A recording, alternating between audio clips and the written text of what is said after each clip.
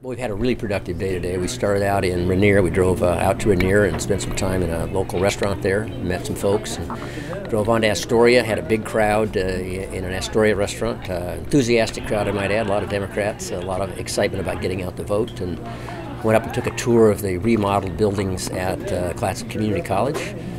Made a quick stop by the Daily Astorian, and then flew down to Tillamook. Had another great meeting of local leaders in Tillamook, and then flew to Hillsboro, drove out to Forest Grove, had a great meeting in a local coffee shop out there. Another big enthusiastic crowd, very excited about the election, and now we're at sort of a landmark here in Hillsboro. We're going to have one more stop here, and then up and at them first thing tomorrow morning. I mean, people are really focused on the election now, and I definitely feel that the momentum is swinging in our direction, and all the long hours we've spent and our volunteers have spent on the phone and on the doorsteps is starting to pay off. The election is 1 week from today, and we need to remember that there's no sitting on the sidelines in this election in 2010. We need every last supporter to get that ballot marked and get it in, because this election will be a turnout election, and it's ours to lose, and we're not going to lose it.